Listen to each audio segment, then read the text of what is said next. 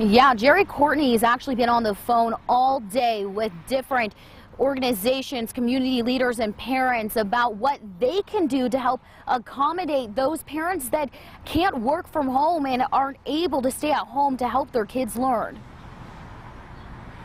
The reality is there's not enough childcare, there's not enough school-age care to take care of the kids that are needed. During the summer, the YMCA provides all-day school-age programs, but during the school year, that program typically goes away.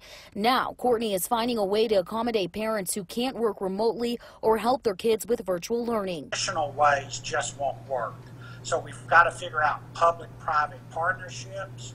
In our case at the Y, all of our programs that we traditionally run in our buildings are already full for the rest of the fall. He says finding space is key. Right now, daycares can only operate at a 30% capacity due to the state's health guidelines. We're going to have, people starting to reach out to the school systems, to places like us, saying, I've got an office space that we can convert. I've got empty space during the week at the churches you could use. It's going to take all of that. And starting tomorrow, those discussions will begin with Madison County schools. The district is holding a virtual meeting with its community partners to discuss options for child care. Solve this problem of child care by us all working together. And we've got to get beyond talk. We've got to get people in a room and say, let's start looking at space in our area where we know there's a need.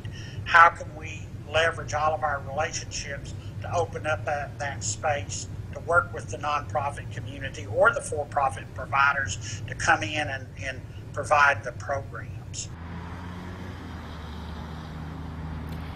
Now, the Madison County Chamber of Commerce did announce a grant today for daycares. Courtney told me that the YMCA has applied. He believes that this is an incentive for those daycares that are going through financial struggles to be able to reopen. Reporting live in Huntsville, Reyna, Way 31 News.